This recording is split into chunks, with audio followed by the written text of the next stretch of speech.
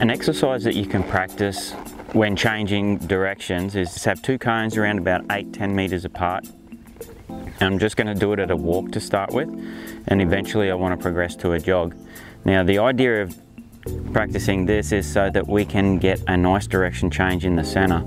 So I'm going to use inside flexion and outside flexion counter bend for this exercise, so that I can have my horse be in good shape to start my direction change and go the other way. So it's an exercise that I like to do on these young horses.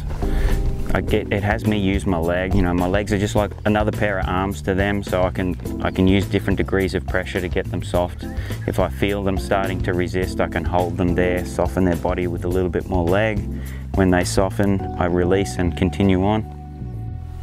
So practicing this pattern with repetition teaches my horse to stay soft in the body and soft in the pole through inside to outside flexion, and also as a result gives me good form in my change of directions.